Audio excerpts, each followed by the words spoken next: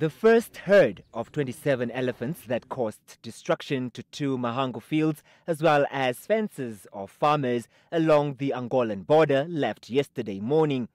The second group of 15 elephants only left this morning and did not cause any damages to properties in the vicinity. The first herd spent most of their stay in the mahango fields, which are in close proximity to each other, feasting on the mahango crops and trampling on the remaining crops. When NBC News visited the area this morning, affected crop farmers narrated that the herds have caused massive damages to the produce.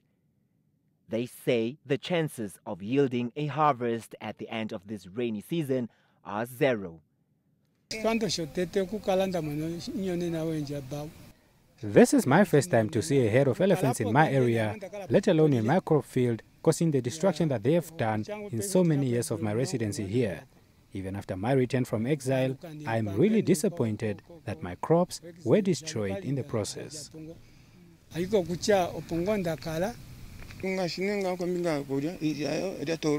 The elephants feasted on our relatively young crops and stumbled our fields, and we are not sure how we are going to survive the year if no assistance comes our way.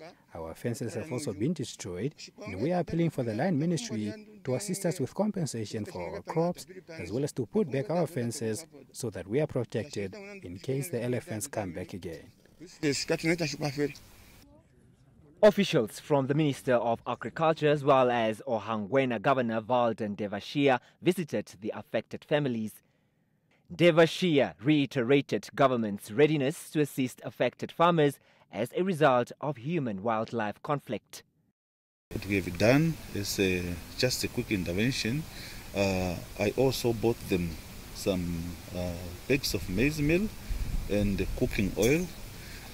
However, the Minister of Environment and Tourism, when we informed them, they have a policy of wildlife animal conflict policy, and through that they have got a way also of compensating the people that have their property been damaged by the wildlife, and that, according to officials from the Ministry of Environment, they have been informed, and they are going to assist them also to access that service for them to claim their damage.